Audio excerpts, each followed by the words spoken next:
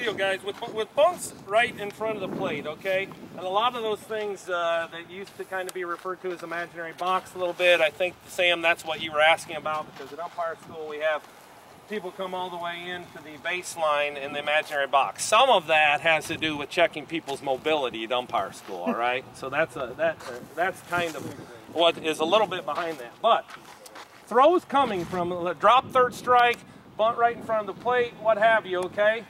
It's still a great position here to be 1 or 2 steps off the line, okay? Now hear me out on why that is.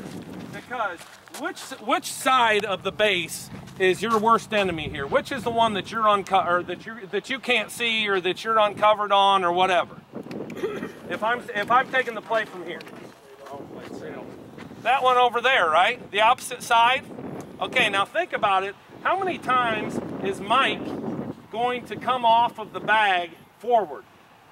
He's really not, because if a throw's coming from there and it's within the framework of his body, he has no reason to go off of the bag that way. Get what I'm saying? He's going to leave the bag one of these 2 ways. Mike, you're doing it. You're f***ing up my whole demonstration here. You're not supposed to come off the bag.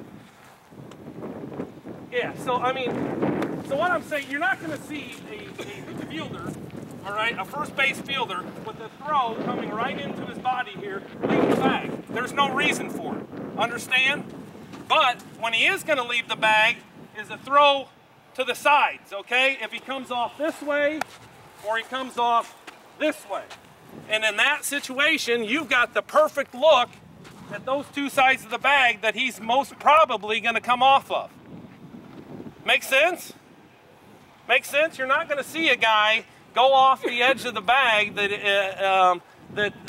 a throw is coming straight into him.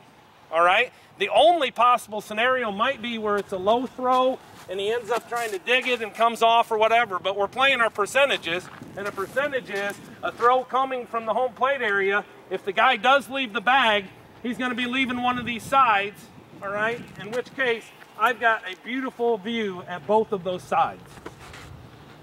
All right, so balls in the imaginary box, drop third strikes, things like that. Let's go ahead and stick with that 2 steps off the line or whatever, okay?